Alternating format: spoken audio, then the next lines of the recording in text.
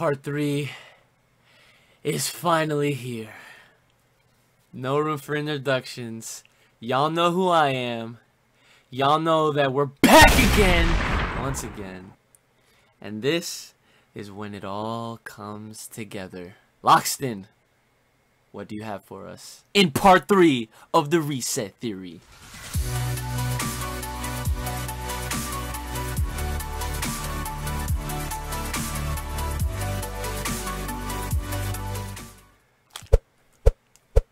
I am ready. I'm ready like SpongeBob. It's about to go down.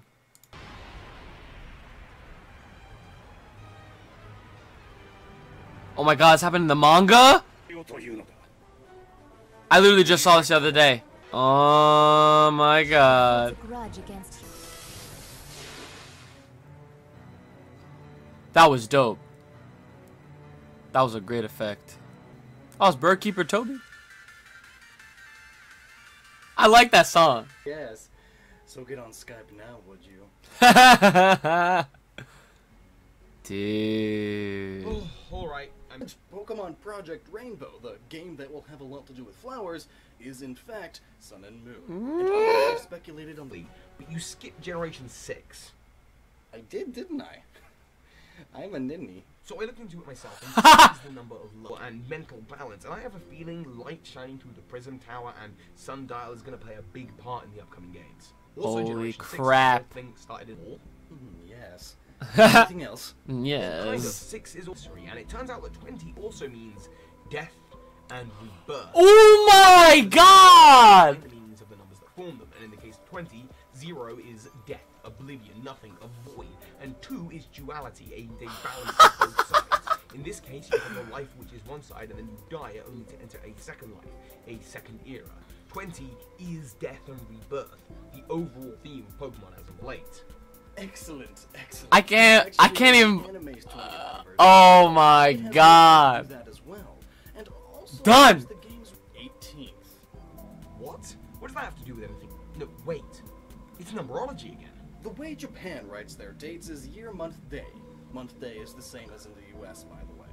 And this means you write out the release date as 11/18. And 1118 in numerology means, quote, you create your own reality. This is literal, very end of this call. I'm done! It also means, quote, you are nearing the end of a cycle in your life.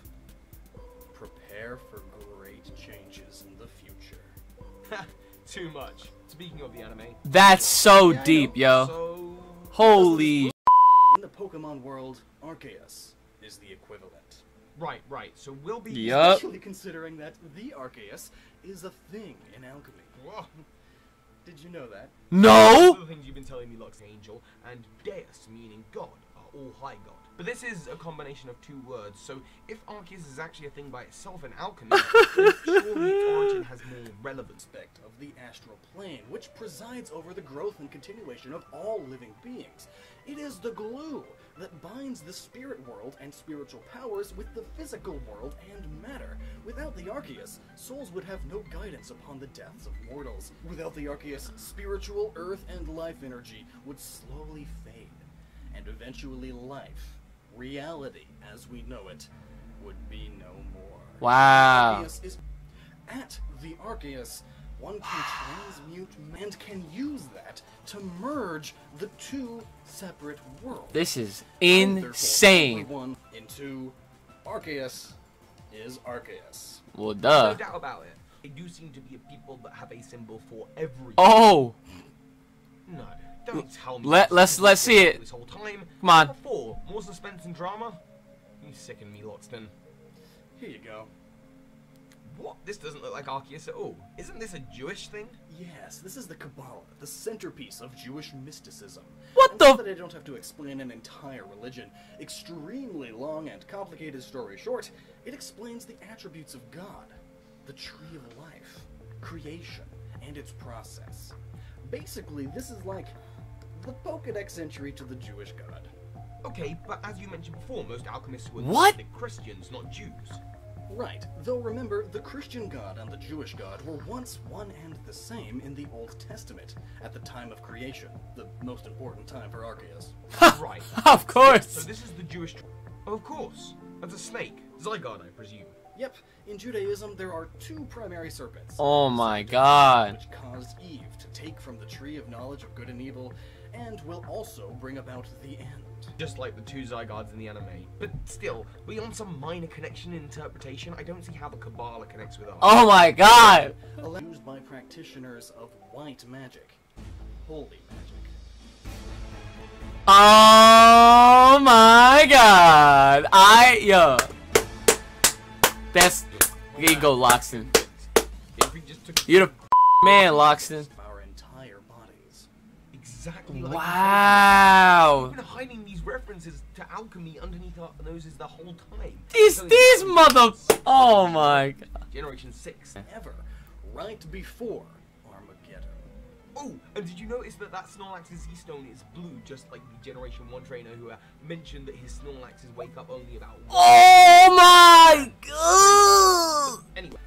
Chapter 12 speaks of a dragon that came down from the heavens, and in chapter I know where this is going. the dragon stood on the shore of the sea, and I saw a beast coming out of the sea. Of Was course. given authority by the dragon. I bet there's one more. Beast. Who can wage war against it? Where is he? I saw a second beast coming out of the earth. BAM! It too had the same authority. As we know, in Pokemon, Groudon and Kyogre are the legendary Pokemon, or the beasts, of the land and sea. Yes. And the dragon, as when we die, we return to the earth. In Revelation 22:13, God is speaking What and states, the... I am the Alpha and the Omega, the first and the last, the beginning and the end. Death and rebirth again. It continues. Blessed are those who wash their 4 remakes would be part of the 7th gen, just as the Gen 3 remakes are now part of the 6th gen, and Yes. so on and so forth. Yes. It would make a ton to reset everything. The Alpha and the Omega. Oh my Just god. imagine what sort of power a primal or mega Arceus is capable Oh, of. Or even mega primal Arceus. Let alone Dialga, Palkia, and Giratina being primals. The power levels they used when creating the universe. Surely they could reset it. Easily. In fact, that would go along perfectly with the biblical Armageddon. Firstly, the whole point of Armageddon is God bringing judgment to humans. And Arceus' main move is the move Judgment. In fact, this move appears to cause fiery hail, meteors to rain from the heavens, which Revelation says is one of the main things that will happen during Armageddon system, and basically every patent and rumor surrounding it seems to point at it being a handheld console hybrid. Oh, meaning it's the next handheld system, so the next Pokemon game would be on it. Uh-huh. And there's never been dual releases of console Pokemon games. Yeah. So in this case, the Gen 4 remakes may wind up being just a single remake. A remake of Platinum, rather than Diamond and... Yeah. Also, Platinum's symbol is the same symbol as the... Yeah, my man, Lockstin. Let's go. The Gen... Or at the very least, the Pokemon on the cover. I can see. Yo, although he, they've been this using guy, since the beginning. give this man a prize, yo. The NX also being... Nobel Peace Prize. I could see dual games being games, but rather the legendaries on these games. Arceus in the middle for the singular Gen 4 remake, or, side note, it could also wind up being a whole new game, Eclipse, it's possible. Anyway, then Solgaleo and Lunala, Groudon on Kyogre, Xerneas, and Yveltal. It could be a hierarchy of legendaries, or perhaps a reference to the 7 days of creation. Why did... Oh, I love him. God or Arceus create the sea, and then the land, and finally, life, and eventually, thanks to Eve, death. You know what? Wow. Originally, That... revealing greater emphasis on the destruction of the universe, or like you said, like in the Bible, it's total destruction and recreation. The biblical end times. Let's go back to that city. That's so crazy. Real quick, because God's glory replaces the sun and moon. His glorious... Again, take the sun and moon symbols and combine them, we get platinum, which is a bright white color. Arceus. And guess what the walls around the city are made of? Too late, they are encrusted with diamonds and pearls. What? No, because... I know, I gotta specify something here. Ah. What's around the stones listed here, you'll notice none of them actually quote diamonds, but diamonds, rather than all hard gemstones. In other words, you could translate the Bible's original text as all of these stones were diamonds, because in this case, diamond refers to all hard gemstones. And plus... Wow. Yes, the biblical end times. And there are a number of things that the Bible says are warning signs that the end is near. One that is commonly Ah. is an earthquake, the tree of life and all. Well, guess what the serpentine dragon at the bottom is capable of causing in its mythos? Earthquakes. And another Yeah. Sometimes it could bring the end. Bring Z. And plus this would mean Zygarde doesn't directly trigger the Poke Apocalypse, but indirectly triggers it. Zygarde is the Pokemon Devil. Zygarde is? Yo. Giratina being the Pokemon Devil is fan speculation, though all of this is too. But the reason Giratina is Yeah. seen as the Pokemon Devil is specified to be Satan the Devil. But if Satan takes on the form of the seven-headed red dragon during the Armageddon, then that doesn't exactly fit. Right. Let's get to if they had a literal Satan the Dragon Pokemon. Ha. Or at least one that was so obvious. So instead, just like Giratina, they put a lot of 6s on it.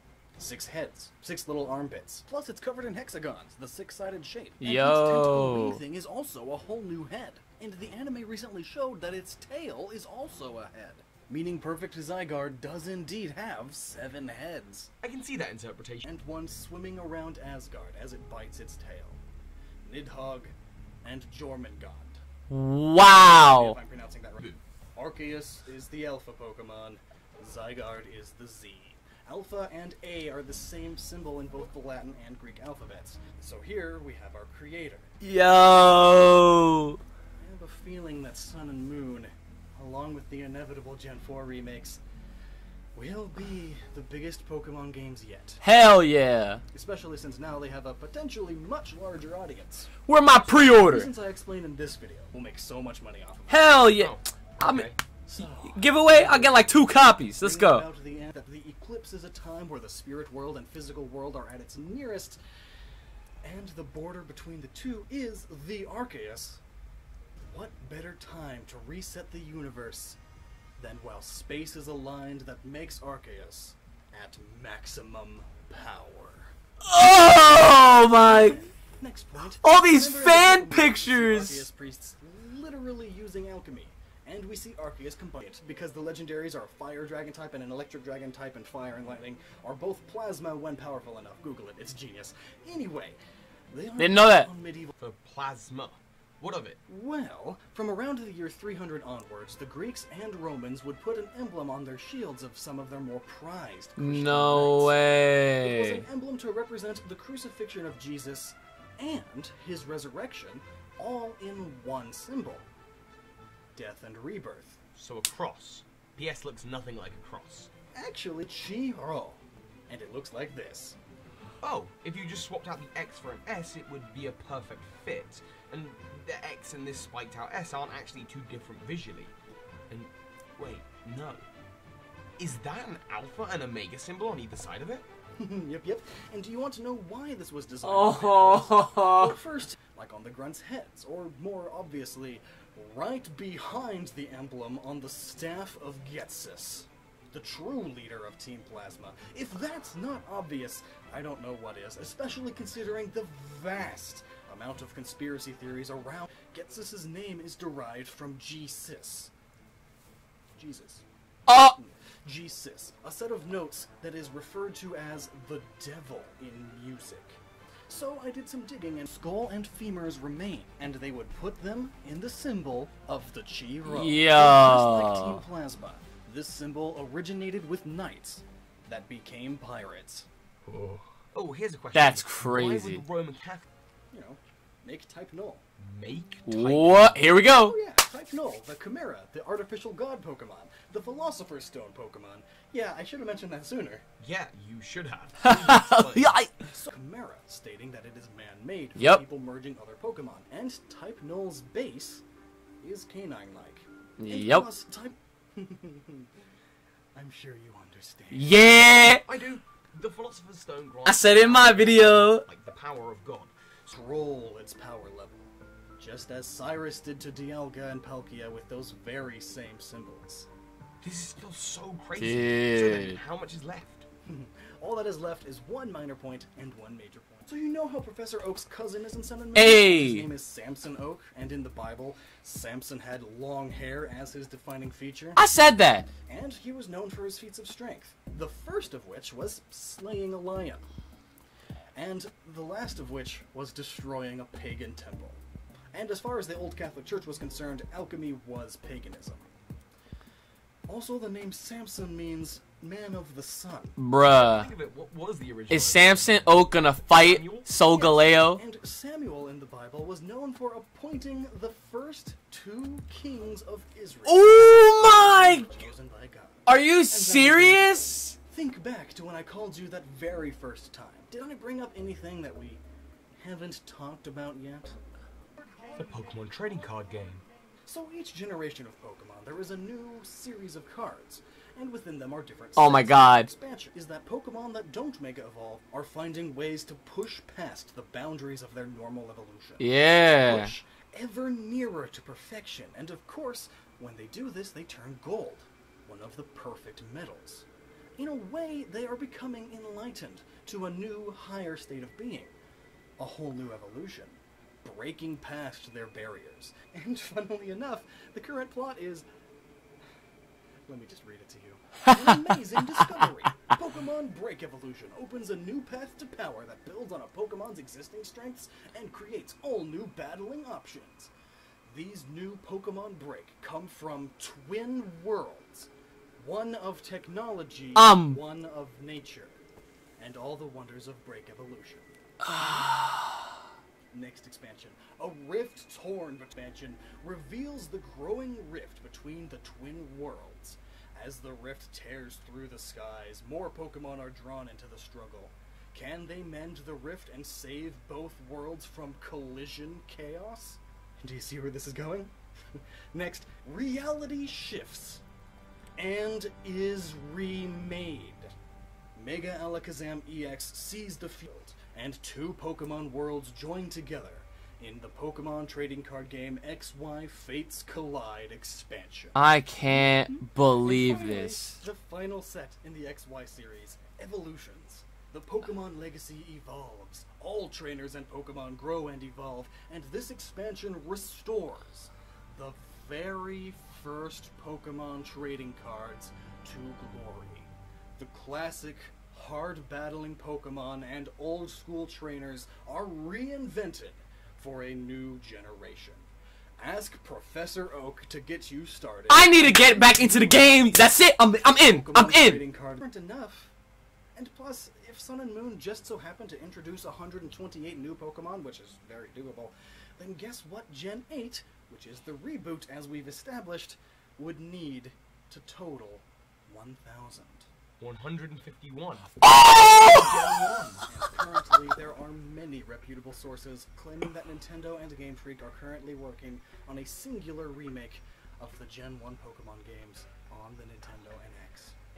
Surely, a handheld console hybrid is capable of vastly changing Pokemon, and a redo of Gen 1 will get a lot of those who left Pokemon interested. Oh hell yeah! Oh man, I will get an NX today.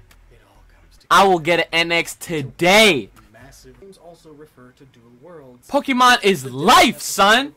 So remember that book from the 3rd movie? That Yeah. Oh, let's go. That is described as an artist's rendition of what never before seen legendary Pokemon. Yeah. look like? Yeah. It also predicts the reset. What? So in the movie, the book is shown to also be a foreteller of the future, as events in the movie have been in the book all along. And now, this is a bit of a stretch, but hear me out. The first page we are shown is this one, with a bunch of unknown taking the shape of an atom. Oh my Of God! course, we know that Arceus Look at has it! the power of the unknown to create the universe. Look! And now, I saw the shape. Why is this old robed man here? Why are there Greek columns here? And does this group of unknowns say anything? I and a group of others spent like 3 hours on this, and no, for the most part, these unknown are just broken up chunks of the alphabet. interestingly, the only missing letter is G. And there are repeats of other letters, so there's no reason for there not to be a G. But maybe there's no G because this old robed man is blocking it, perhaps. Maybe this old robed man with all of these Greek columns creating an atom is the big G. He's God! But most Arceus is the most mythical Pokemon of all mythical Pokemon, and since this book is in-universe, an artist's rendition of what some never-before-seen Pokemon may look like, the artist may have come to the conclusion that, hey, humans are smart, God is probably a human of sorts.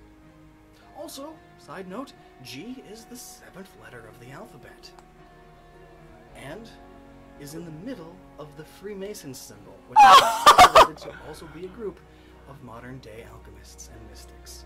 And Team Galactic's logo is also G. Getting into some real conspiracy theory stuff now. Okay, but what's next? Oh. This page shows us Entei, so skip ahead from the creation of the universe to Gen 2. Next, we are shown Crystal Towers. Pokemon Crystal came out almost a year after this movie did. And the next page has a fairy. Skip ahead to Generation 6, and we now have fairy-type Pokemon.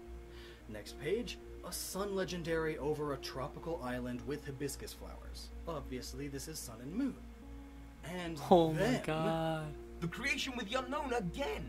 and the cycle continues, with Entei once again. Whatever happened to Cyrus? The leader of Generation 4's Team Galactic who wanted to reset the universe. Do you know what? I don't know. In fact, no one I'm done. knows. In the game, I need a seatbelt! anime and the manga, he just left into an alternate space-time. In the anime, he personally possessed the Algron Palkia and had them create an entirely new universe for him, and with his glove built to use the original power of Arceus, he entered his new universe, and that was the last we ever saw of him. And thanks to Oraz, we know for a fact that the multiverse is canon in Pokemon. Specifically, one universe with Mega Evolution and more advanced technology, and one without it, and less advanced technology. Like the card game. The two worlds are merging. It's literally all coming together. Perhaps in Sun and Moon, the portal that the eclipse causes will open a portal between these universes, and they merge, like an eclipse. And perhaps this will all be directed by a new, almost godlike Cyrus, who also opened a portal from his universe to the universe in Sun and Moon. Playing God. But just playing is not enough for him. With the power of Mega Evolution and Primal Evolution that exists in these universes, he could cause Arceus to do everything for him. He could take over Arceus, Primal Evolve it, and bring together not just two already conjoining universes, but the multiverse. All Cyrus wanted to do was make a void for himself, for everyone, to destroy the universe and recreate an empty one. So either in Sun and Moon or the Gen 4 remake, the bad guys will win. But why would they let the bad guy win? Oh, of course the bad guy isn't going to win, at least not entirely. Here is a small example of what I think is possible, though you might as well consider this some educated fan fiction. At some point, Team Skull will take over the observatory. Using that, they will know exactly when the planets will align, as well as the next eclipse. Solgaleo, or Lunala, depending on your version, will also be used by Team Skull, or the Aether Foundation. We'll get to that. They will be used to perfect the alignment, or to hold the sun or moon in place to elongate the eclipse. Doing so will allow the world of the dead, or the spirit world, to merge with the Pokemon world, or this will open a portal in space-time to the other, already confirmed, other universe. The ones we played in before X and Y. The universe without Mega Evolution. Perhaps they will merge, just as they do in the card game. Of course, though, this upsets everything. So Zygarde comes in and learns that the only way to maintain order in this world is to either destroy the humans causing this, or end the world, or more likely, end the other world, the alien parallel dimension. But Holy. Zygarde could be taken over, and this could be done by the Aether Foundation wanting to create a paradise, done by Guzma wanting immortality, or by Cyrus wanting to just end everything. And Cyrus could find his way into this new Mega Evolution universe, this universe with alchemic magic. Mega Evolutions, and Primal Evolutions. With these new powers, he surely could neutralize the multiverse. Meanwhile, directed by some higher force, the Aether Foundation creates Type Null in an attempt to create Arceus for reasons I'll explain later. They too want to merge universes, though for the benefit of everyone. At least from their perspective. So more things happen wherein Arceus is summoned, or it came here by itself to either further protect the world as it has in the past, or continue the process of Poke-Armageddon that Zygarde started. Humans have sinned far too much and will be judged. However, Guzma and/or Cyrus and/or the Aether Foundation, someone gains control of Arceus. No While way. all of the greatest Pokemon trainers from the franchise, Red, Blue, Cynthia, other champions, previous playable characters, and you, the player, go to stop whomever is controlling Arceus. Many fights with powerful Pokemon are had on the way, but in the process, Arceus has already begun the universal bonding, bringing the entire universe together to reset it. You work your way up and wind up fighting Arceus itself, acting as a totem Pokemon as it creates other legendary Pokemon to fight alongside it, and the battle continues. Eventually, you beat Arceus, but by beating it, you only beat the possession out of it. And now it attacks Cyrus, and/or Guzma, and/or the Aether Foundation, all the bad people, into oblivion. The day is saved, but during your battle, too much time has passed. It is too late. The universe is no more. It is only you, the player, and Arceus. Arceus apologizes, and perhaps through unknown lettering, explains that it must recreate the universe. But now, since you saved it, it will recreate the universe how you see fit. What? Of course, it will be scripted. A universe of peace and love for Pokemon.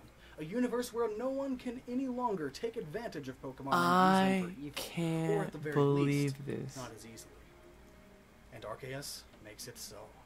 A new universe, a new game. The reboot of Pokemon is shortly after on the Nintendo NX, a console-level main Pokemon game set in another brand new universe.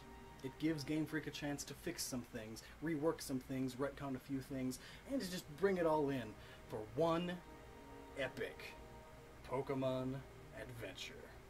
Cyrus and/or a Gen 4 remake may not even be involved. It could entirely just be Guzma or the Aether Foundation trying to merge the worlds, either just these two universes or the spirit world with the world of the living together. I would love to play that, John. All kinds of things. There are many, many possibilities. And that is just one of them. Will Sun and Moon be the final game? Will Neo Platinum be? Will there be a whole different third one that I didn't think of? Only time will tell. Yeah. It sounds like a bit of an overly hopeful fan fiction, but it's just an example. I get it though. So many of the bad guys want to reset the universe. One of them actually manages to, but at the very end you win and the universe is recreated peacefully in a much better way. It's beautiful. The character, the player character, you literally create your own reality, just as the number 1118 symbolizes. But I have to wonder, since we brought up Arceus again, that symbol around him, the path of Saturn or the practical Kabbalah, when around Type Null, it holds back, suppresses it, it controls it, and even around the Algrim Palkia it does the same. But then, what is it doing around Arceus? Something has been in control, and whatever it is, it must be an ultra-powerful beast, don't you think? You gotta be kidding me, dude! Oh no! 3.5? Really? Hello everyone, thanks for listening to me. It is so hot in here. But seriously, thank you, I really appreciate it. And thank you especially Lockstin. to Man, the priest of gamers, for helping me explain for any YouTuber, please give them $1. So please consider Yo, I'm about to give you like this video, 3. like and commenting. Oh, this Pokemon stuff is crazy. Dude. My god. Lockstin.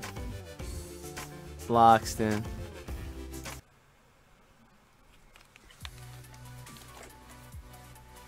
Oh my god.